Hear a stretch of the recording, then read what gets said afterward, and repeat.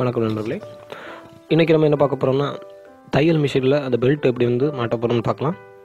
First அதுக்கு ஒரு எண்டை வந்து நல்லா இந்த மாதிரி கட்டையாக நல்லா சதைச்சிக்கிடுங்க.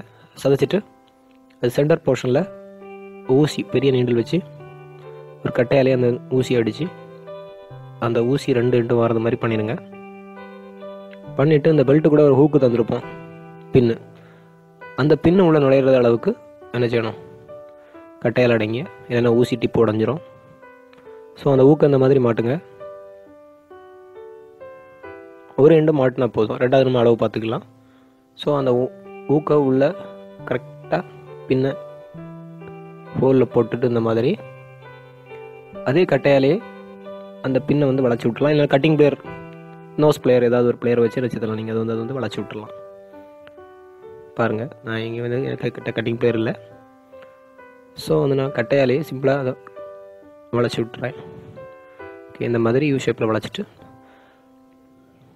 பெல்ட் இந்த மாதிரி ரெண்டு துவாரம் வழியாக விட்டுருங்க.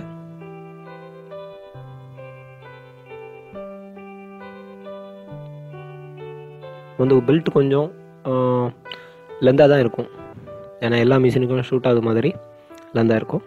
ஸோ வந்து நீங்கள் முடிஞ்ச அளவு ஒரு ஃபுல் டைட் பண்ணி இழுத்து பார்த்துட்டு கத்திரியால், அதாவது சிசாரால் கட் பண்ணிடுங்க. அப்ராக்சிமேட்லி எந்த லென்த்துக்கு பாருங்கள், ஃபுல்லாக டைட் பண்ணிவிடுங்க. டைட் பண்ணிவிட்டு ஒரு சின்ன மெஷர்மெண்ட் பண்ணிவிடுங்க, ஹூக்கு எந்த இடத்துல போட்டால் நல்லா இருக்கணும். ஸோ அதுக்கு முன்னால் ஒரு 1/4 இன்ச்சு கட் பண்ண வேண்டியது இருக்கும். ரெண்டு பெல்ட்டும் ஜாயிண்ட் ஆகுற மாதிரி இந்த மாதிரி கட் பண்ணிவிட்டு திரும்பவும் அதே கட்டையால் சதைச்சிட்டு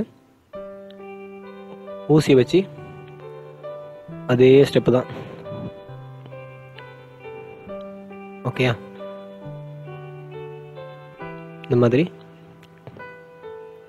ஊசிக்கு எந்த வித பாதிப்பும் இருக்காது கட்டையில் அடிக்கும்போது. ஸோ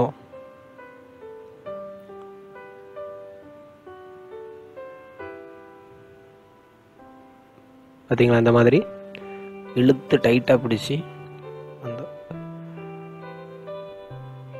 ஹோலில் போடுங்க.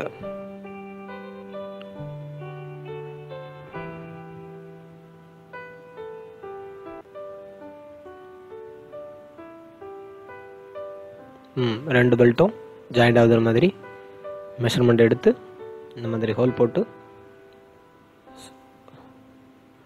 அந்த பின்னை வளைச்சி விட்ருங்க. பெல்ட் இந்த மாதிரி சூப்பராக ஒர்க் ஆகுது. அடுத்து வரக்கூடிய டியூட்டோரியல் பார்ட்லாம் தையல் மிஷினில் வந்து பெடல் எப்படி மாற்றுறது, பேரிங் எப்படி மாற்றுறதுங்கிற விஷயங்களை நான் சொல்லித்தர போகிறேன். ஸோ மறக்காமல் நம்ம சேனலை சப்ஸ்கிரைப் பண்ணுங்கள். மறக்காமல் நோட்டிஃபிகேஷன் பட்டனை நோட் பண்ணி வச்சுக்கோங்க. ஓகே, நன்றி, வணக்கம்.